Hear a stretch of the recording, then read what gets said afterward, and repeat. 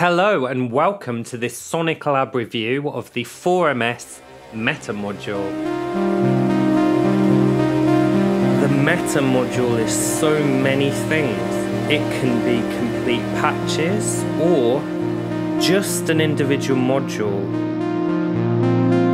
So the chip inside the Meta module is way more powerful than you usually find in Eurorack modules.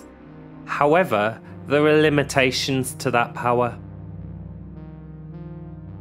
And it's not too difficult to bump up against those limitations. When you run out of CPU juice, the patch stops with an error message. But I think there's a ridiculous amount of power to HP, so I don't worry about it too much. The instrument is also polyphonic. Here's a patch with 4 different setups of Mutable Instruments braids.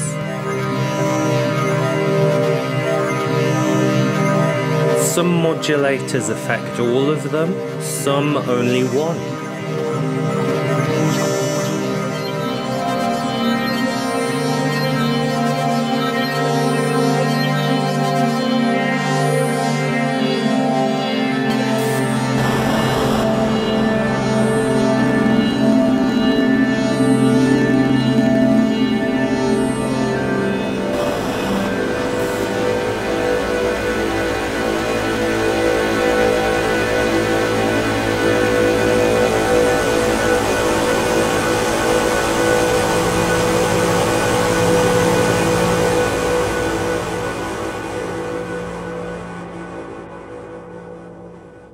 So the unit has 12 knobs, 6 big ones and 6 small ones, plus a encoder knob, which is clicky. Did you hear the click? And a back button which lights up. It's really nice. Most of the navigation is done by the push encoder and the back button.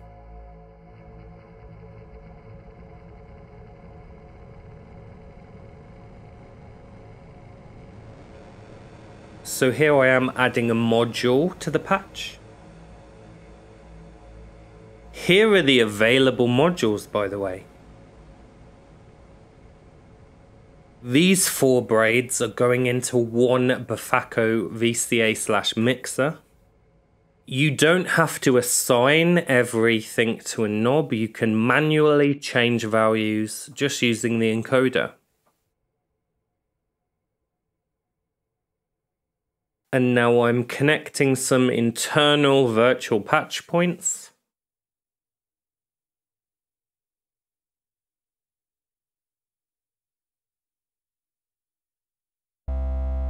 Well, hey, we've got some sound. And you can route 8 polyphonic MIDI notes to different places.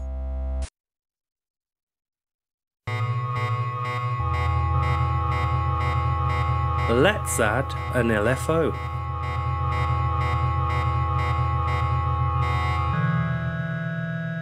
And patch that up to the timbre CV of the various braids.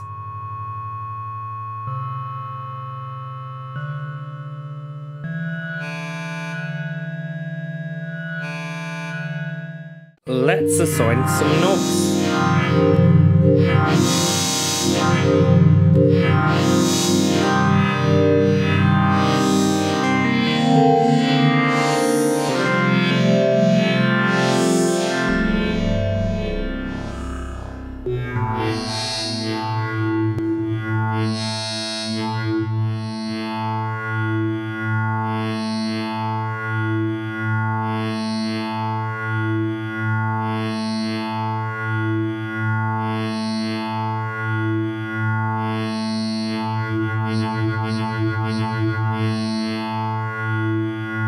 You might be thinking, well, I've got braids polyphonically on my Korg Mini log or another polyphonic synth.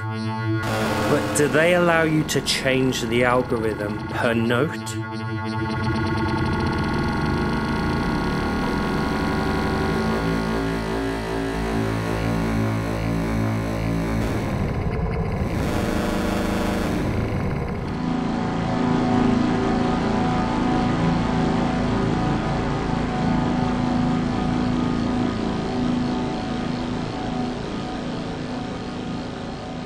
Now, some of the modules don't make that much sense on the meta module screen.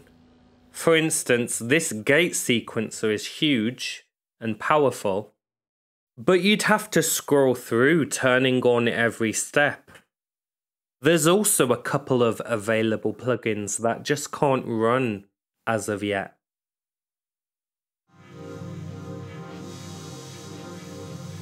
There's 2 gate ins, 6 audio or CV ins, so they're DC coupled inputs, and 8 audio/CV outs. I tend to use 7 and 8 for my stereo out of the module. There's also a micro SD card slot and a USB-C port.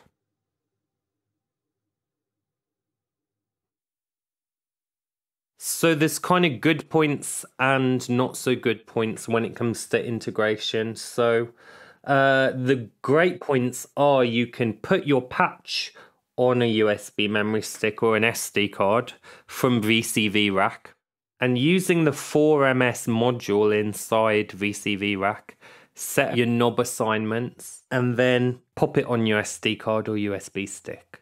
The not so good is you're going to have to make a mental note of what modules are available on your specific meta module, because it comes with some built in, it comes with some you download.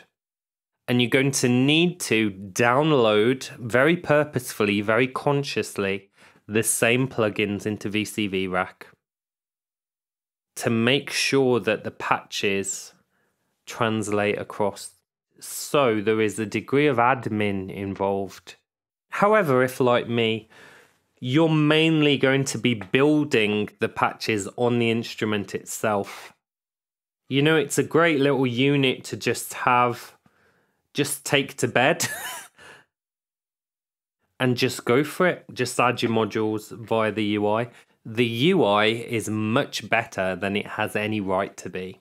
You know, I imagined, it might be a nightmare. It really isn't. It's really quite intuitive and it's all color coded.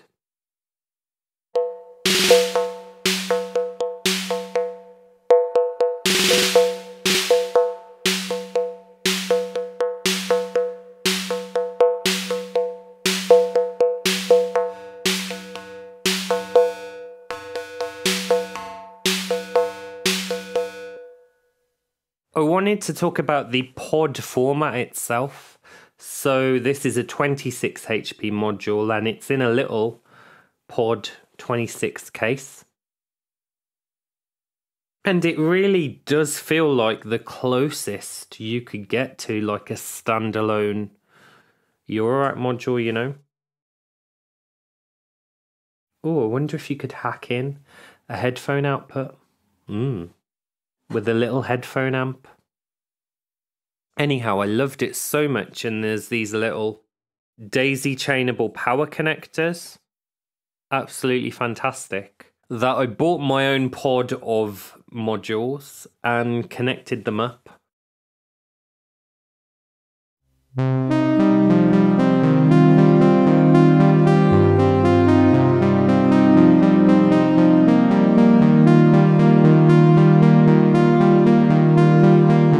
So there's some tricks you can do with FM on this. Things like modulate polyphonic operators against one another.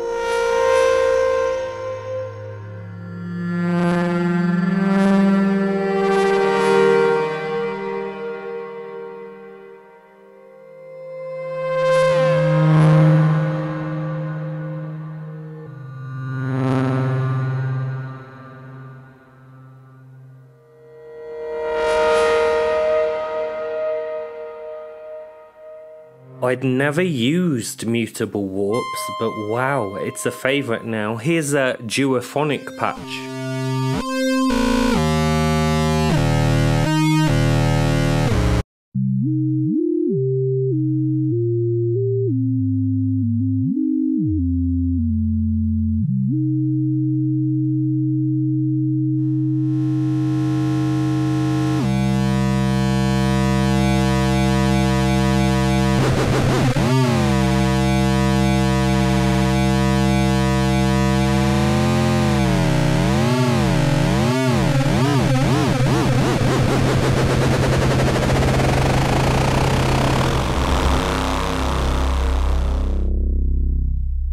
Here I am using the meta module in an interesting way. I'm using it to affect the triggers coming out of the Korg drum log.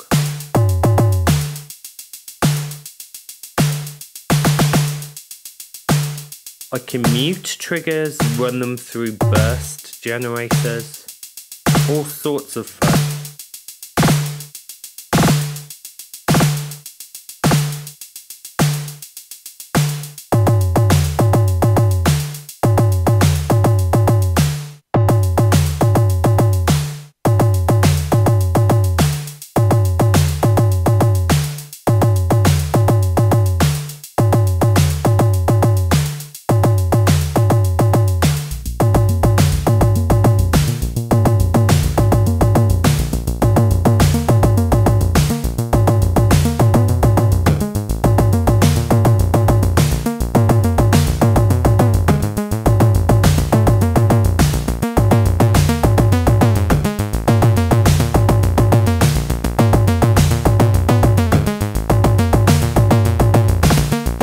Here's a polyphonic additive patch.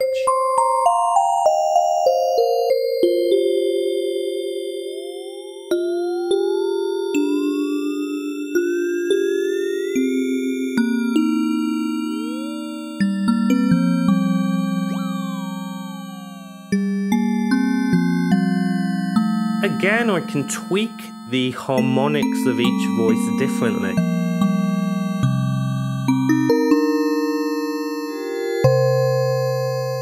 I also chose to cross-mod just one of the voices.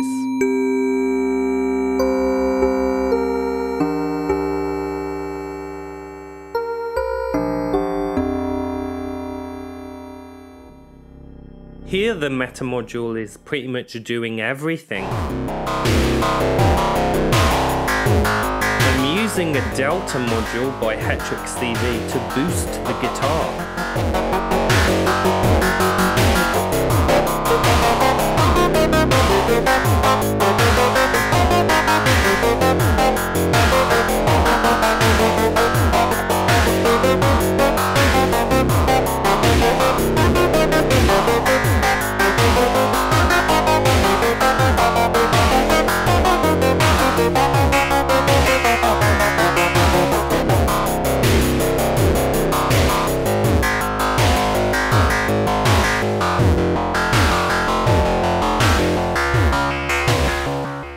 So given that it has a couple of shortcomings in terms of computing power compared to my wild imagination,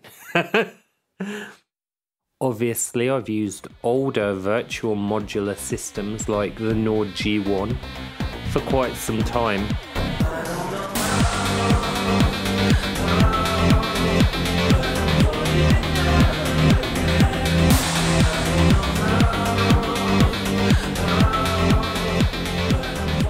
This feels more luxurious and quirky and varied compared to that.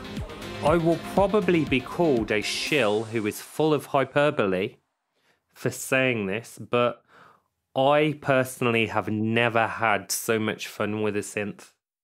It's absolutely floored me with the sounds I've made and with the excitement that it's generated in me.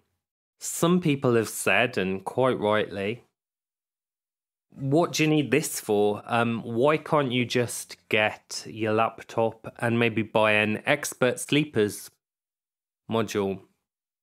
Using VCV on a laptop doesn't give me the same thrill. It doesn't feel as real as having all these outputs and knobs in one unit. I know that this review will be out of date pretty quickly because they keep on improving and updating the thing. I believe a sample player is coming, and that'll be fun, patching samples into all of these different places at audio rates. I absolutely love it. Well done 4MS. For me at least, someone who doesn't mind a little bit of clicking, a little bit of menus, but nothing too bad. It's made all of my modular dreams come true. I can try so many things out now without spending loads of money. So thank you so much for giving me the opportunity to review the Meta module. See you next time on SonicLAB.